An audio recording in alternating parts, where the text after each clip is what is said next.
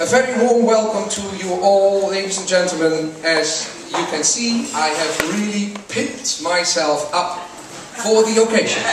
And a special welcome to Nancy Kienholz. Well, ladies and gentlemen, it's now time for confessions. Before you start looking around you, wondering whether you can detect possible clients, look straight at me and ask yourself, has the director of the Amsterdam Historical Museum experiences of his own with prostitution?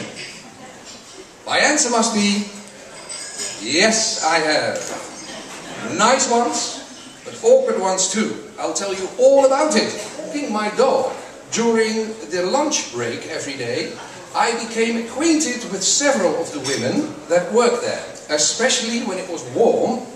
Some of them would open their doors and start a short and friendly conversation with me.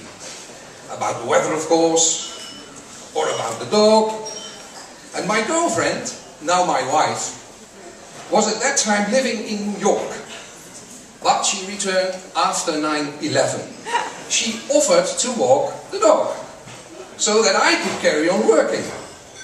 When she returned to the office, she looked rather strangely at me and said, "Paul, I just had a conversation with the lady around the corner." After she had shouted at me, "I know that dog. He belongs to the nice guy who comes here every day." Ladies and gentlemen, I will now give the floor to Noraly Beijer. Well known to everyone in Holland as presenter of the television news, who did research on prostitutes in connection with her involvement with the Dutch theater version of Paulo Coelho's novel 11 Minutes. Holland is one of the very few countries in the world where prostitution is legalized. But still you can read every week an article about the moral consequences. Politicians are always busy to contain the nuisance as good as they can.